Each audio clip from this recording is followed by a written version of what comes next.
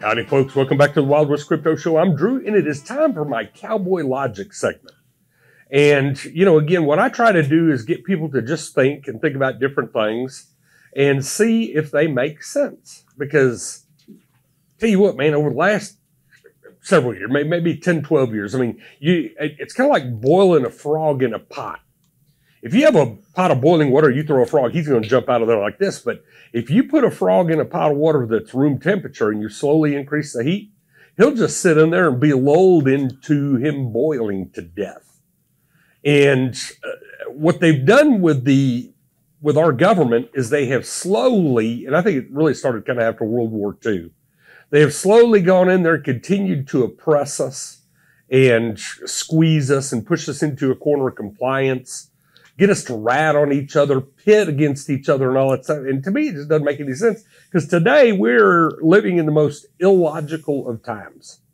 And I'll give you a couple of examples. Logic to me would say that if there's rules, there should be rules for everyone. If the speed limit is 70 miles an hour, except maybe law enforcement or something for an emergency, then everybody ought to have to drive 70 miles an hour. If the law is that you have to wear a mask. I have flown recently, and I'm wearing one of those stupid masks that makes no sense, and none of the science proves that we ought to be doing it, but by golly, it's a law. And I have to tell you, I'm one of those people that believes that laws are guidelines made by men to control other men. And by that, all you sex folks out there going, say, women, LGBT, cows, kids, whatever you want to. Laws are made by humans to control other humans. If you think about it, monkeys don't go out there and write laws. Now, they will if you go into their forest and you're taking pictures and they want that camera, they'll come snatch it from you and they'll tear that camera up because they don't care what the laws are. And you're in their forest. It's the reason scorpions get in your house out in the hill country and they sting you. Because you're in their ecosystem. They're not in yours. You moved into theirs and then we kill them when they do. But listen to this. So we had this judge in Florida that came out and said, this mask mandate is absurd, it's unconstitutional, it's illegal, and I'm canceling it.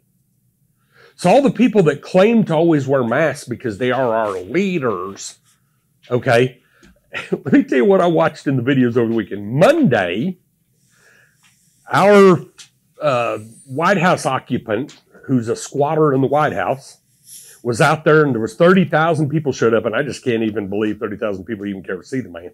But anyway, 30,000 people show up out there for a good cause, although Joe Biden was not about to mention God in anything that he did, okay, because if you say God, you're going to offend someone. But anyway, has 30,000 people out there, and Biden is out there, and he gets over to the edge where the people are after they do the roll and all that stuff. And he starts talking to the people, and someone asks him a question about Afghanistan.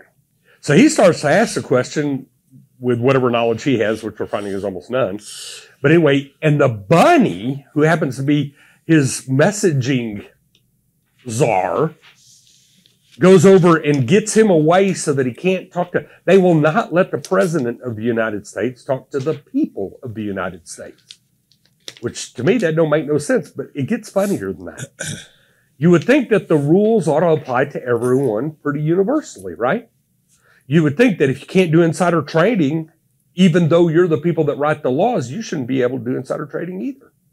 You would think that if masks are meant to be worn and you believe in the efficacy of masks, then wouldn't you wear masks everywhere that you go to because you believe it? But we've seen the people that are in charge, our legislators, they go to the parties for themselves. The Obamas had that big old bash for his birthday, a year and a half ago, whenever he turned 60 or whatever it was. All the servants had to have masks on, but none of his guests did because they're not about to be shamed like that. So Biden's out there walking around with 30,000 people at the Easter egg roll where you would think that there'd be some big crowd effect from all the people, because I'm looking at the audience, most of them didn't have masks either. But this ruling had come down that, by gummy, you ought to wear these things on airplanes. And airplanes, the typical airplane exchanges all the air through the best filtration systems on the planet in an airplane in under 3 minutes. So don't you think that if something, even the smallest of organisms, was going to be present in the air, and an airplane doesn't move the air from the front to the back or the back to the front so that anybody's sitting there getting the wind from back there. No, it goes and it pulls it literally from where people are.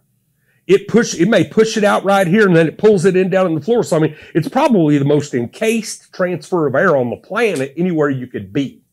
Okay?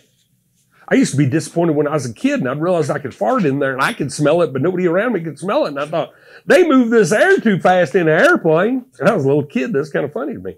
But listen to this. So Biden's out there with all these people, but to support the CDC in their belief that everyone, by gummy, should still wear a mask, even though a federal judge said they don't have to. Biden then goes the next day, or maybe it's that afternoon, and he goes to get on Air Force One, and he made sure that the press caught him by himself walking to Air Force One with a mask on. Oh my gosh, what a dumbass. And all of them like him. Folks, get out there and live free or you're going to die. Appreciate y'all always tuning in. We'll see you again next week on the Wild West Crypto Show.